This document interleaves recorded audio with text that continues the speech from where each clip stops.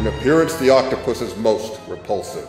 Its large, ugly head is topped with two diabolical eyes set close together. The fierce-looking mouth, armed with powerful horny jaws and shaped most like a parrot's beak, is also an object of terror.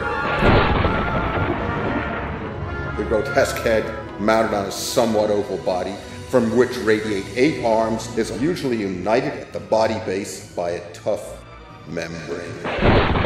Arms and tentacles are provided with rows of disc-like suckers, which it seizes and clings to its prey with uncanny tenacity.